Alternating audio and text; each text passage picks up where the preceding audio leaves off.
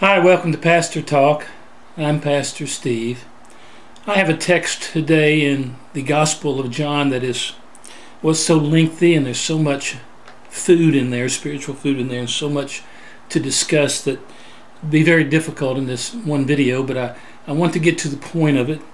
It's in chapter 6 of the Gospel of John. Jesus is telling them that he's the bread that came down from heaven. And he says to them that unless you eat of this bread and eat of my flesh and drink of my blood, you can have no part in me. Now, just offhand, I guess let me make a comment that many of them, it said in the 66th verse, said they stopped following Jesus. And it would be very hard to be in their position to hear someone that maybe you've gone to school with, you've known as a family friend, and all of a sudden one day they say that they are bread that came down from heaven, and they say that you must eat of their blood and their flesh. And of course in the Jewish law, eating of the blood was wrong.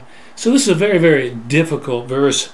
But I want to take you straight to the key, I believe, that unlocks really the meaning of eating of his flesh and drinking of his blood. And that's in chapter 6, we'll read verse 43, starting there.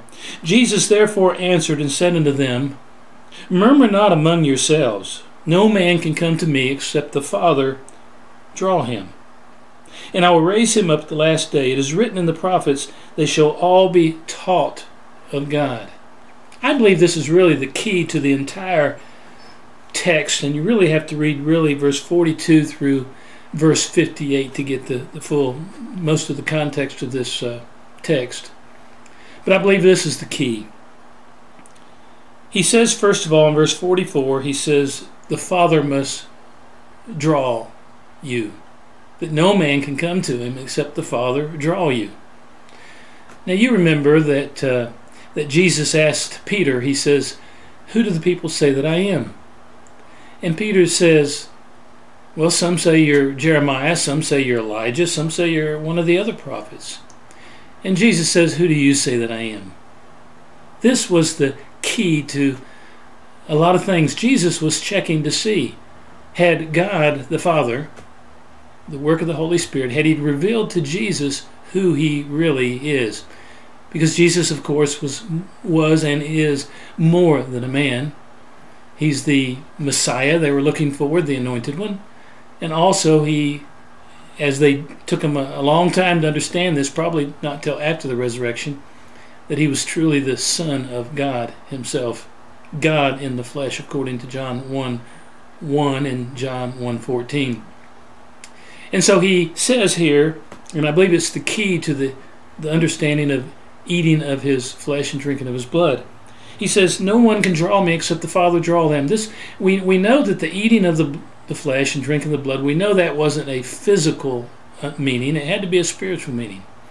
And I believe he's talking about revelation. In the next verse, after the drawing by the Holy Spirit, by God, he says in verse 45, it is written in the prophets, and they shall all be taught of God. You and I, as Christians, are taught by revelation. I believe this is one of the biggest things missing in the church today. But let us go to our text. We don't have time to discuss that anymore. We're talking about the eating of his flesh and drinking of his blood, how hard this is for us to grasp.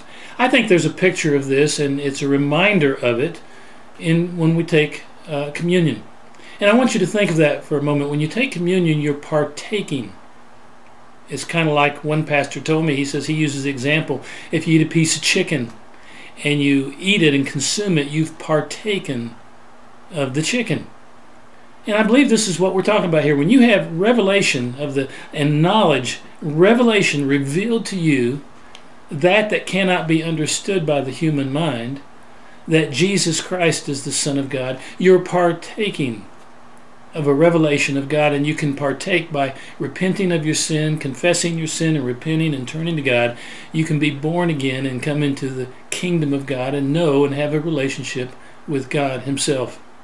He was speaking here in verse 45, they shall all be taught of God. He was speaking about from the book of Isaiah, and I think there's another scripture as well, but from the book of Isaiah, Isaiah said they shall all be taught of God. He was speaking of the day of the kingdom of God, the day of the church.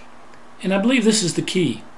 You see, how can we eat of Jesus' flesh and drink of his blood? And I believe he's talking about the work of the cross, revelation knowledge of that.